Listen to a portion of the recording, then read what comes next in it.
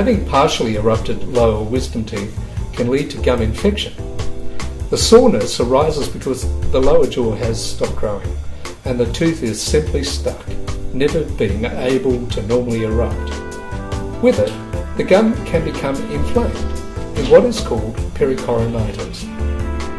Removing these teeth can be performed relatively quickly under local anaesthesia.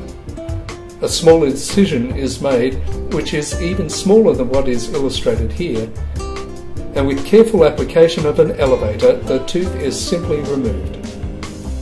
Minor gum stitching helps to close over the hole and restore normal gum around the back surface of the standing molar. Done expertly, the whole process is completed in around 1 or 2 minutes. It is painless and with minimal, if any, force. Deeper wisdom teeth impactions are more complicated and, in our opinion, should only be performed by a specialist.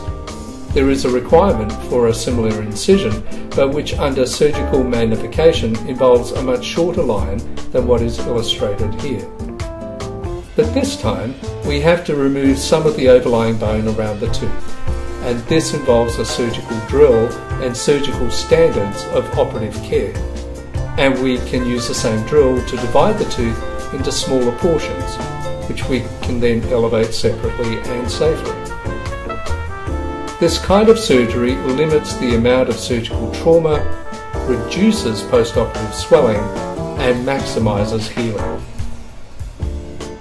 Full bony impactions are the most dangerous form that can cause gum infection and also potential loss of the tooth in front of the wisdom tooth.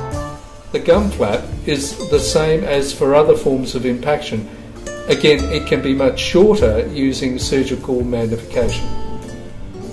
The amount of bone we remove is designed to be as small as possible, and using micro-instrumentation, it is through this small hole we can carefully divide the tooth into multiple pieces, being careful to preserve adjacent teeth and nearby nerves.